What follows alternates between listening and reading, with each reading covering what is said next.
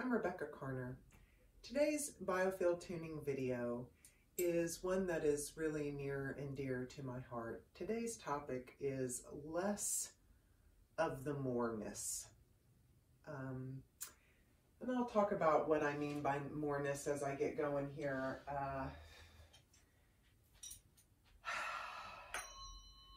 I'm going to start with grounding us all.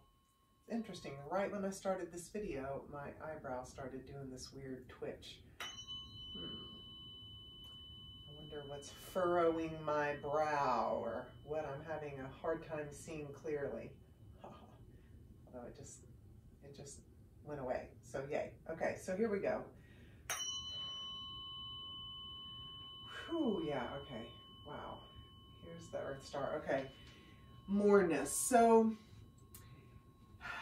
this topic is really near and dear to my heart. I came up with the expression moreness when I was in a private tuning session with a client with whom I've been working for some time. And in that session, we talked about the quality in her that was sort of bred into her by her parents, in specific, in her case, around this basically a compulsion to always have to do more, or to never sort of rest or celebrate or whatever after achievement, that she was always moving on to the next thing. And then even while doing something, there was just this constant sort of running push in her around, how could I do it better, or how could I be more of service, or how can I help more people, or whatever. And I don't remember a lot of specifics from sessions, except for when they either apply to me or apply to the collective. Then I'm sort of allowed, if you will, to retain these things. And the moreness concept is something that I, as an individual, very much suffer under. And as I moved through several weeks, and really, I guess it was a couple of months ago that we came up with this moreness concept. It's just come up in a lot of different sessions with a lot of different people.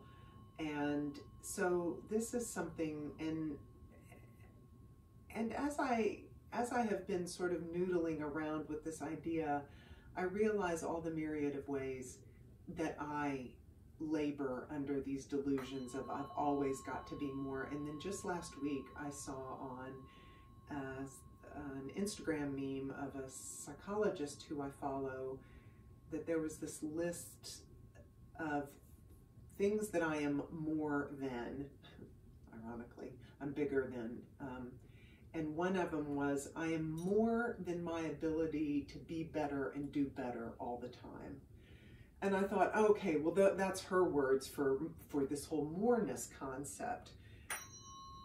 And for those of us, I am certainly included in this, for those of us who, like a deep dive, are perpetually trying to sort of be the best person that we can be on a daily basis, at what point does it go from this sort of beautiful, expansive intention and devolves into this sort of whip-cracking, self-deprecating, grueling, nose-to-the-grindstone task and chore sort of lifestyle that you've punted yourself into? And so I really wanted to tune today because I have been experiencing my moreness so acutely in my life. And I just thought, if I'm noticing it, then I know I'm not the only one, not only because of my private sessions and the things that are coming from out of various other clients' mouths, but also it's got to be up in the collective. And with the social injustices that are finally being addressed, and with the health and public safety protocols and all that it's bringing up in everyone, in terms of some of the emotionality around what is safe and what does safety mean to me, and the differences therein between person to person, I wanted to tap into this moreness. And more than anything, really kind of see if I could dial it down a little bit. Because I know a great many people, if you are like me,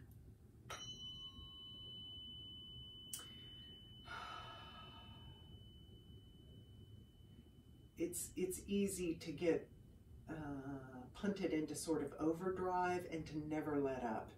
And that does not buy you embetterment. It never has and it never will. And that's a personal lesson I need to keep learning. And so that is really the focus of this tuning, because I know I'm not the only person who needs a reminder of that out here.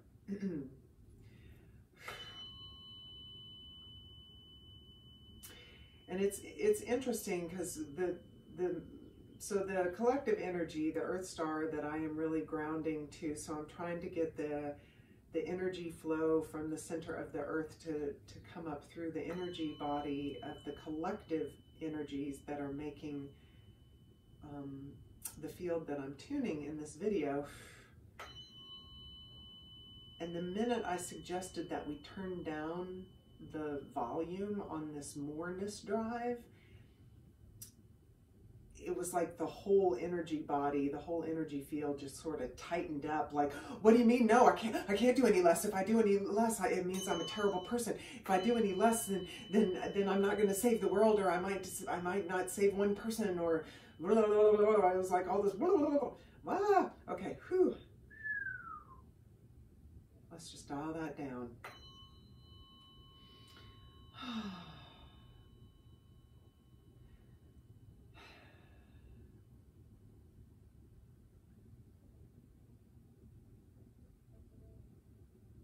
It's really bringing up a lot of emotion. I'm kind of wanting to cry a little bit. It's as if the suggestion that if we turn down the volume on the moreness, it brought up this panic. It's kind of in my stomach that feels like kind of having a hard time breathing. Everybody take a nice big deep breath.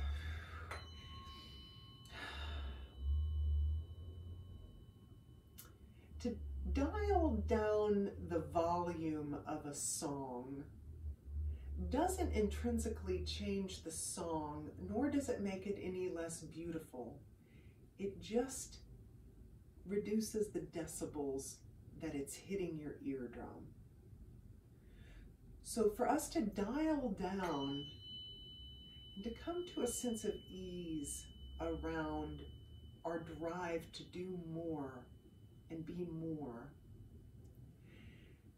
it doesn't change that drive. It's just going to make it so it's not screaming in our ears like a drill sergeant, okay? There you go. That's right.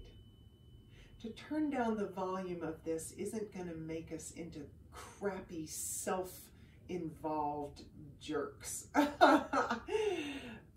It just means that that screaming noise in our ear isn't going to be deafening us as we move beautifully through our life. There we go. All right, there we go. Whew. And I really want to ground into that. For something to not be loud, it doesn't mean that it's gone away. It just means we don't have to suffer under the volume.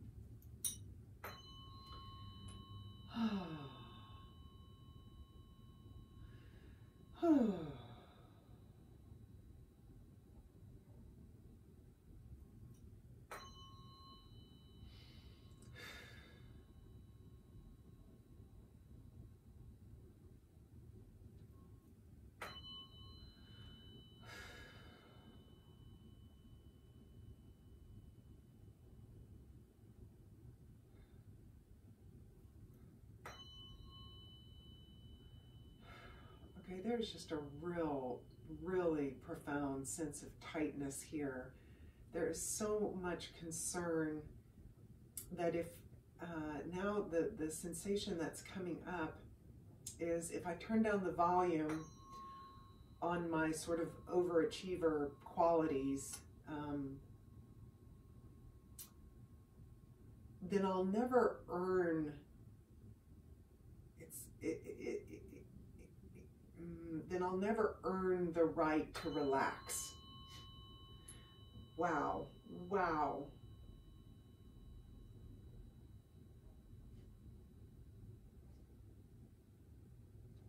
There's really a lot.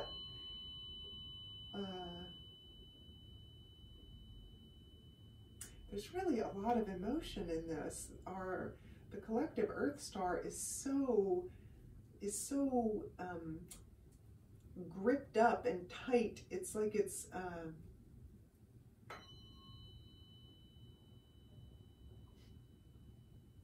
like we're kids on a bus going on our all-day field trip, and our parents packed us a lunch and told us right before we got on the bus, don't lose grip of the lunch. You know, if you won't, you're going to be so hungry by the end of the day. And it's like we're sitting there just gripped onto our little lunch bags, like white knuckles, like kind of looking from side to side, like I want to have fun and I want to go on the field trip, but if I lose my lunch, it's all going to go south. I don't know. It's, whew, it's like, gotta get it right, gotta get it right, gotta get it right. It's,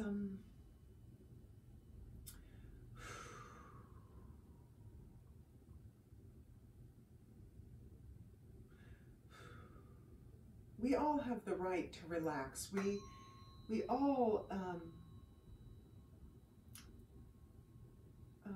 rest is a natural ebb and flow. It is a state that always and cyclically comes around. It goes. Sometimes a person is not at rest. Sometimes an animal is not at rest. But sometimes we are. It comes and it goes.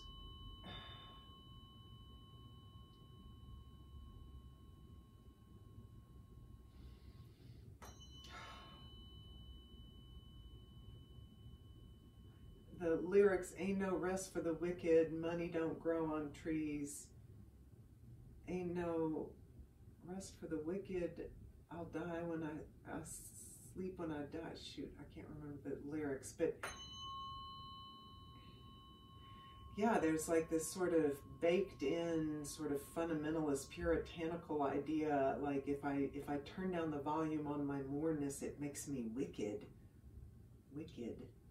No rest for the wicked.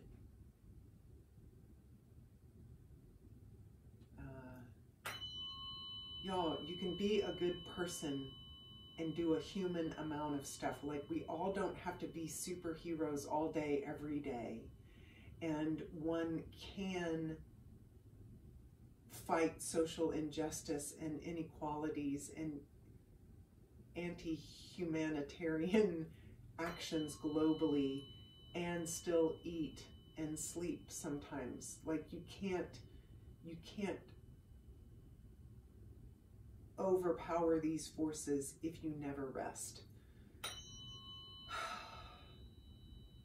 There we go. Okay, now at least. But it's like, it's such a sliver. There we go. Okay, well, the energy's running up. I'm going to come around to the top part, but it's like I had to sneak it in. It's like, okay, I can get the whole energy body to ground if I convince them that they can do more good if they rest. But then it's like, okay, so I have to get you grounded so that, honestly, so that we can just sort of dial it down a little bit more even. And really, can we believe that? So as we connect to the sun star here, boy, that really brings up a concept of a crisis of faith.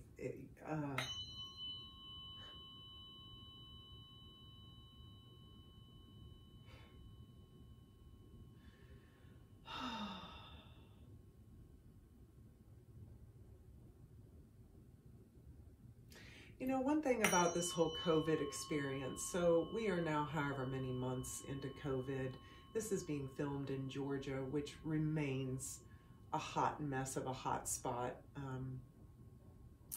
for any number of reasons, and it doesn't even matter why, it just is. And one thing that really came about in my personal experience of the COVID pandemic is that it really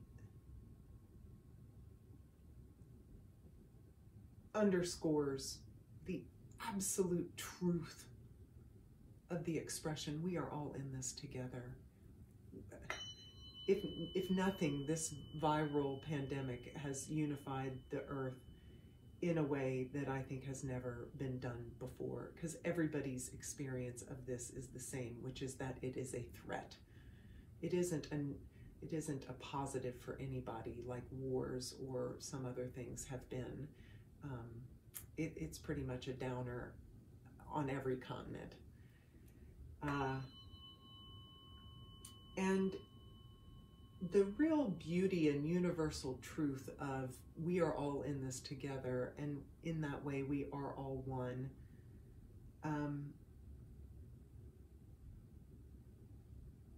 As it ties into this concept of moreness, when we dial the volume down so that our ears aren't sore from us harping on ourselves to be more and do more and fight the good fight more,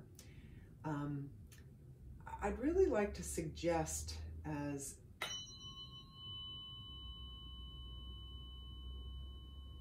a paradigm and a belief is that if we are kind to self, then that's us helping one more person than we were helping before, because generally all of us folk who fall victim to the moreness concept, we're almost invariably short shrifting ourselves. And so if we really believe that we have to do, quote, God's job and save the whole world, and that everybody's wellness is riding on our shoulders, then let us start with us. To quote Michael Jackson, start with the man in the mirror. Be kind to yourself. And then when you are rested and well-resourced, and then if you go and take up the reins to fight the good fight, then you've already made the global landscape a better place because you're better resourced.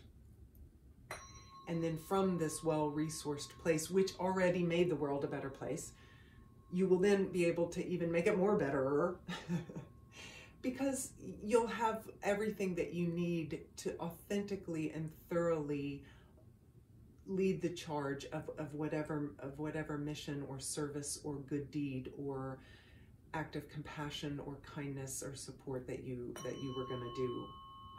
You will have more to give.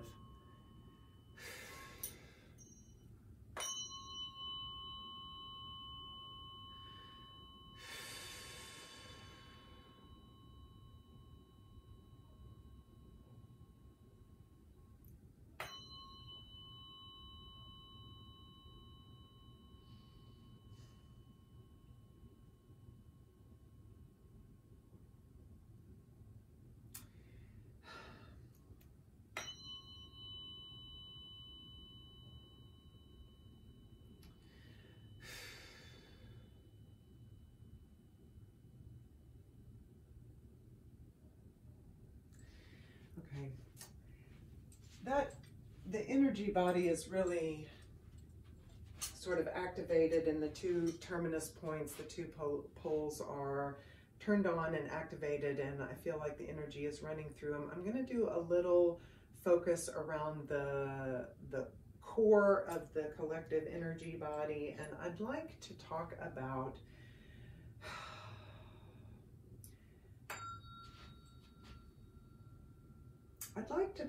the strength of the field, because in this whole we are one except we are also individuals, a lot of people who don't understand about electromagnetic fields subscribe to this idea we're all one. We are both individual and we are interconnected.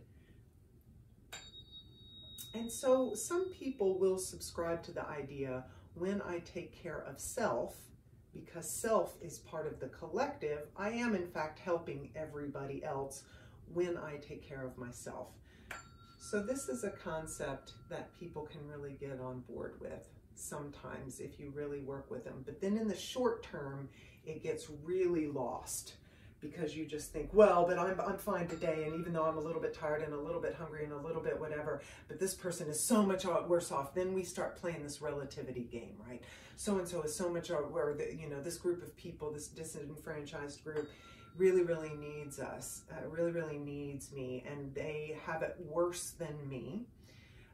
So I've got to then start overextending myself pronto. Okay, it doesn't work like that. Sometimes in a really short term or under dire circumstances, it can. But as an ongoing way of thinking and living, it doesn't work for very long. So I really want to talk about when a person takes care of self. Yes, as a member of the collective, if I take care of self, I am taking care of the whole.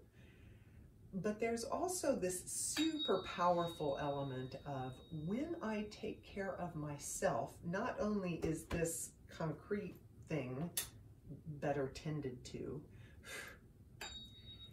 the entire 6-foot periphery around me all the time is clearer, sharper, more pleasant, more open, more compassionate. And so everybody, even those who I don't help or whatever, but everybody I come into contact with feels the benefit of my self-care from 6 feet away, because my field is clearer. And the number one determining agent on a particle is the field. And this is from biology, molecular biology, that phrase, that knowing, that truth. And in the macro sense, if you think of a person as a particle, then the more we surround ourselves with people whose fields are clear and happy and well-resourced and well-rested, then everything's going to get better, going to feel better. And we didn't even do anything. Like, you don't have to help somebody carry in their groceries. If you are around them and your field is clearer and better, then they'll feel better whether you did an act of service or an act of kindness or not, or did anything more. So the power of the field to invisibly improve not only your life experience, but absolutely everybody around you, your neighbors, the cars driving by on the street, the rando folks you pass, the rando folks that you see on Zoom. I mean, for those of you who aren't leaving and aren't seeing people in real life at any distance at all, your field gets transmitted when you're on speaking on the phone, when you're on video calls and video chats on your computer and iPad. Any of these things, it all translates and it all transmits, and it's all very, very real.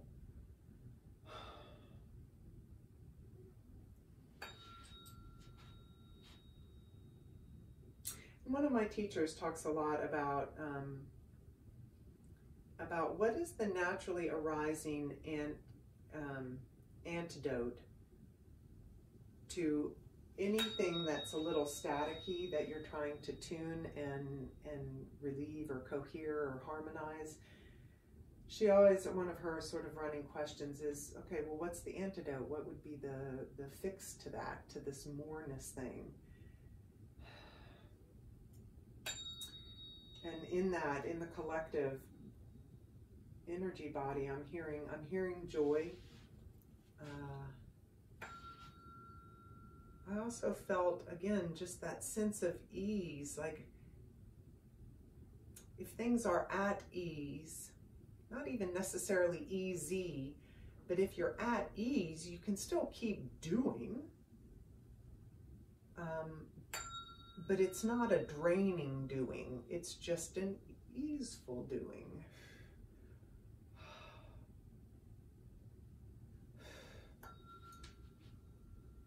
And I'm kind of working the periphery around the solar plexus region, which is our personal power. And while I'm not dropping in a bunch of energy right now, it's as if once I plugged the system into the terminals, it's as if this sort of central chakra point really asked that its atmosphere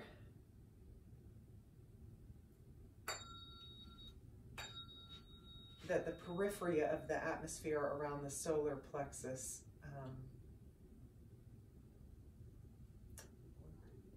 kind of be treated as its own micro cellular membrane, and that the outside of it, it's like the outside of it really wants to be conditioned so that we have enough gumption to feel, well, really what's coming, the word is that we have the confidence. It's that we carry the internal confident knowing that I'm okay, that what I'm doing is enough. I don't have to do more, but I always can. Oh, it becomes, options. That's the antidote that's arising, is this whole sort of kind of easy, lighthearted, optional choice point. I can do more. I could rest. I could take a little break. And then after the break, I could do a little bit more if it feels right, or if it doesn't, that's also fine. I don't know. It's like all of a sudden it becomes a playful choice. Playful choices. Wow, what if you got to spend your whole life just choosing how you'd like to play next? Oh, yes. Woo! Oh, yes. Let's drop that in. How would I like to play next? I don't have to do more. I don't need to be better. How do I want to play next? Wow. It's not necessarily going to change what you do, but boy, doesn't that sound different? I like it. I'd like to play for the rest of my Monday. That sounds great. Nice.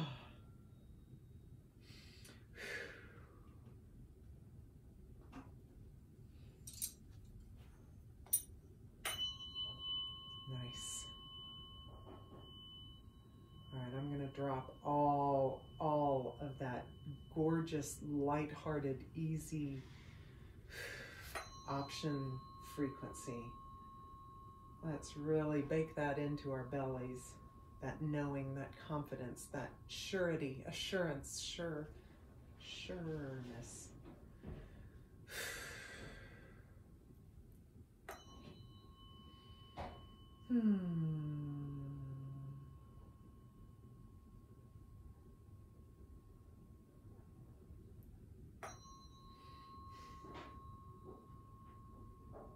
Now I'm hearing, I think it's a Donna Summer song, Enough is Enough.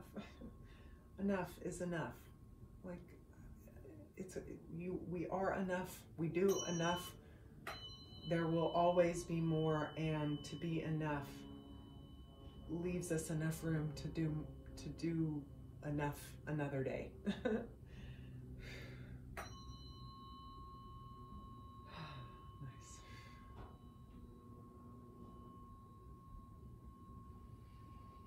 All right, I will carry that sentiment going forward. Nice.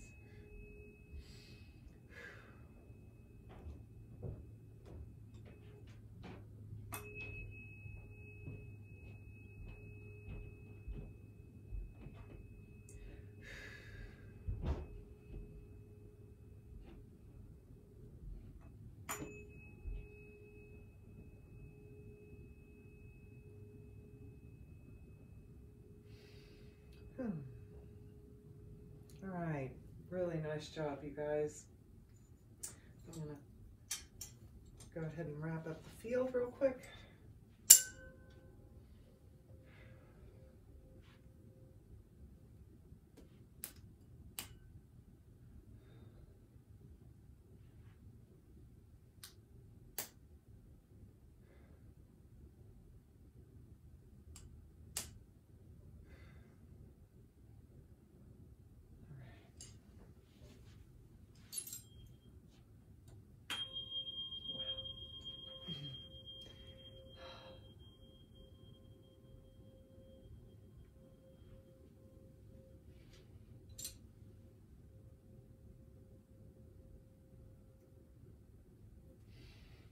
Wow. All right. Thank you.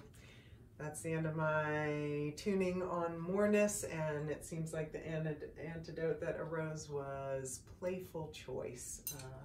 I know I'm really looking forward to a lot more play in my week and in my life. I hope this was good for you, and please visit RebeccaCarner.com if you'd like to contact me or if you'd like more information on tuning.